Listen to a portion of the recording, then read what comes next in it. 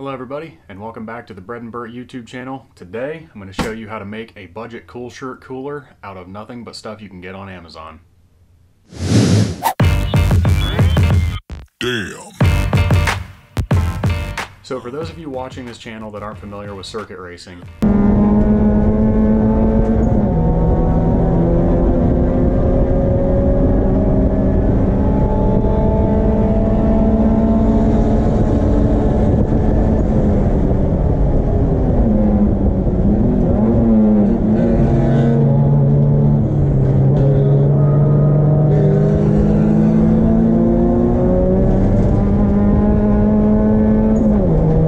you're probably asking, what is a CoolShirt? This is a CoolShirt. This is just a CoolShirt. These guys have two hoses on them that go into little manifolds 4 into 1, and they basically pump ice water across your body to draw away heat when you're in a 3-layer fire suit, which is essentially a snowsuit when it comes down to it as far as how much heat you can get out of it. They are very, very hot. So for guys like me that aren't, full-time racers that aren't used to that kind of heat, we use a CoolShirt, and then you just run it out. There's a double zipper on your suit. You can run it out through those, and then you just hook it up to something like this. Now, this is a budget cool suit cooler. Let's get into how it's made, how it works, and how you can build one. All things considered, this is actually a very simple build. There is a pump, which is a 500 gallon per hour rule bilge pump, and a cooler. You need a 5/16 inch line that comes off of the pump, and that is this guy here. What I had to do was I had to drill a hole through the side of the pump and install this fitting, and then I ran this line up along these guys, and it comes out right here.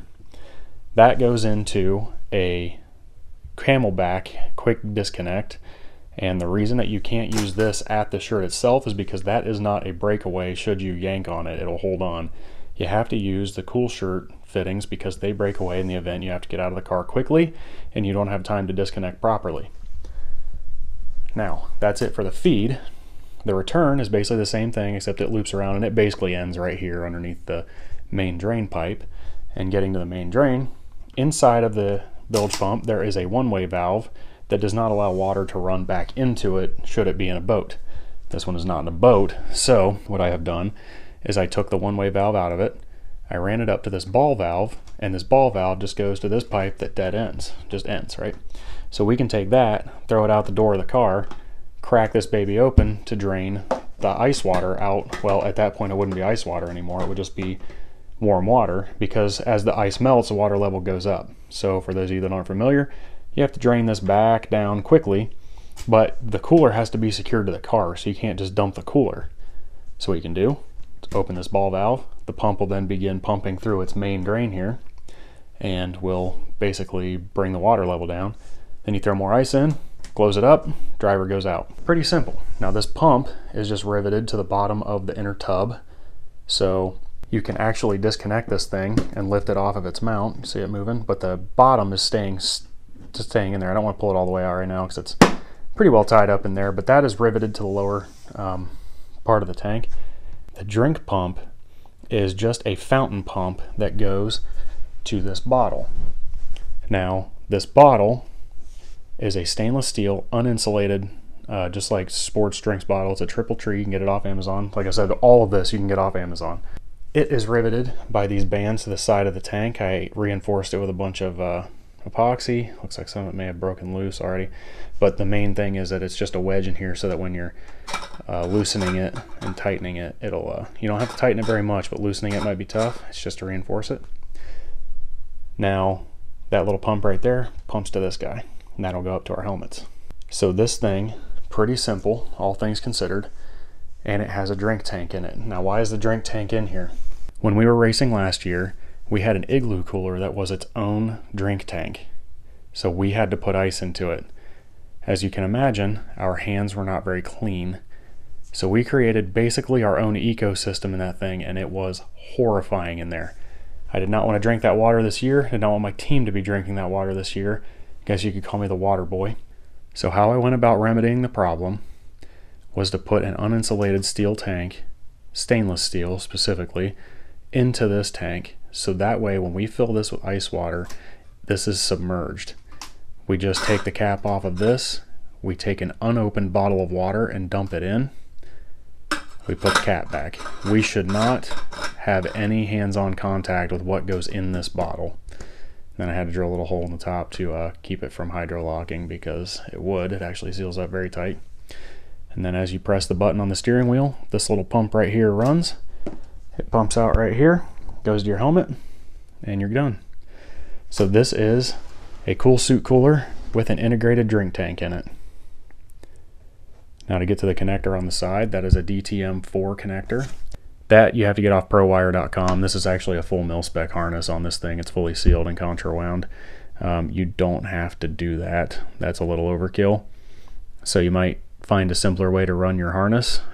And it is sealed up, but if you look, I cut that hole by hand pretty close. And the nice thing is, if you need to get the outer tub off, all you gotta do is flex this out a little bit and it comes off after you take these guys off, of course. So yeah, pretty easy to get this thing apart.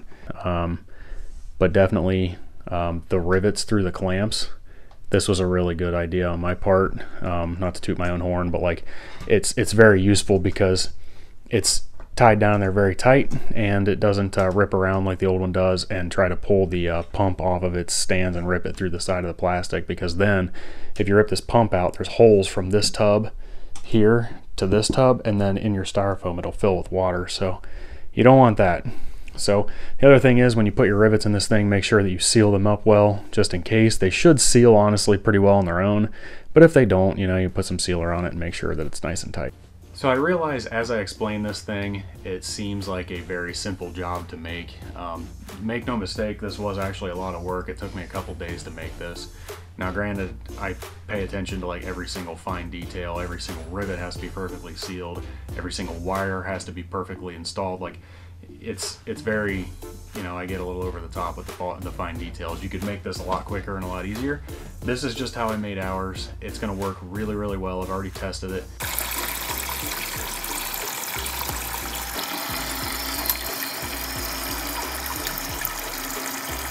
This little angle cooler is actually a really nice product. I hope that this helps somebody if you're trying to make your own, because CoolShirt charges $275 for theirs, which still is a great deal, but for budget race teams it's tough for us to come up with that kind of cash for something that we can make. Now granted, they're shirts. You can make a CoolShirt, I guess, but this thing is actually really nice. It's got super fine stitching on it. The hoses are stitched up really well. This thing's been through the washer quite a few times, but this shirt is a very nice product, and I don't think you can do better. They are expensive, but the shirt is definitely worth the money, and I'm sure the cooler is as well. But for something I was going to be jamming a drink pump into, I didn't want to risk putting, you know, 4 rivets in another hole through the side of a cooler that was going to cost, you know, a fortune to replace. So this cooler was the route we had to go for our team this year, and I'm sure if this thing wears out, we will just get the CoolShirt cooler and then install our drink tank into it as well. So with that being said, that is the end of the CoolShirt cooler build. This was a quick video. If anybody has any questions, drop them in the comments. If you end up making one like this, hit the like button. This was a pretty fun project, and I hope that everybody else gets the same enjoyment I did out of it. It's kind of cool to have something out of your mind and, you know, show up in a cooler. So anyway, we'll catch you on the next one. Thanks for tuning in.